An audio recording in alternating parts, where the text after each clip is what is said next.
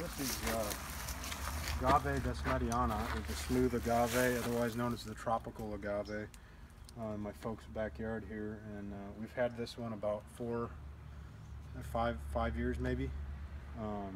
They all send up their stalks at different times depending upon the species, but this one decided to bloom about 5 years in.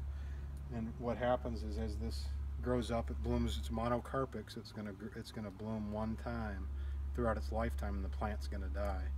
Don't think that as soon as it starts shooting its stalk up that you're gonna save the plant by cutting the flower off. It's not gonna save it.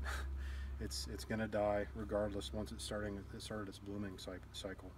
So the whole way this plant reproduces is it shoots up this beautiful stalk of flowers, and then it puts on these plantlets, which if you take a closer look here, these are actually small agaves that after it's bloomed, these plants come out, and you can take these and replant them and have lots of other agave pups. The pups are typically the ones growing around the base that you see, and you have to pull those out and you can replant them.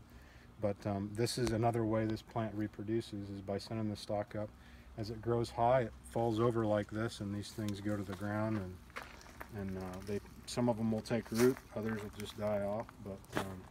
But then it's created another agave, or 2 or 3 or 4, right next to where the mother plant was. And so you can see the mother plant's already died off. We're going to pull this one out and